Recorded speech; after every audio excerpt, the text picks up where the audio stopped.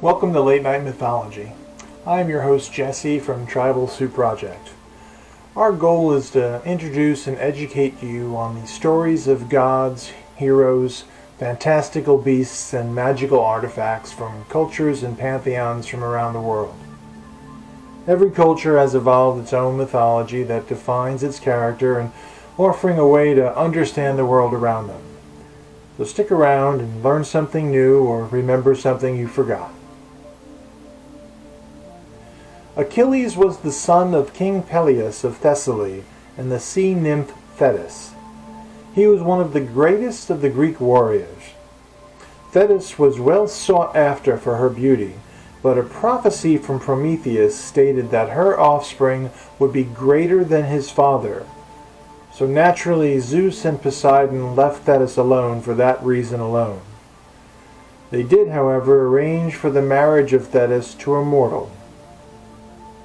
Now, it was Thetis who, wanting to make Achilles immortal himself, dipped him in the river Styx.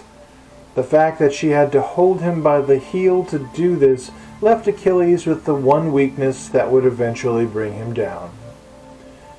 He was taught the art of warfare from Chiron, the centaur, and he was known as a courageous fighter, but his mother also knew that he was still doomed to die at Troy.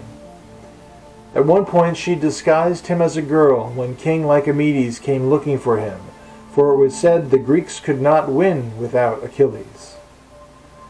Odysseus tricked him by placing weapons amongst some fine jewelry, and while the women were looking at these fine things, a call to arms rang out, and Achilles reached for the weapons on the table, giving himself away to Odysseus, and Achilles went to Troy after that.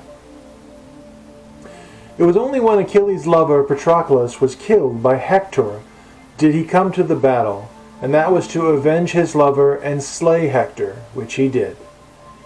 He fought fiercely on the battlefield thereafter, slaying hundreds of Trojans, but in the end it was an arrow from the bow of Paris, guided by Apollo, that gave Achilles his mortal wound.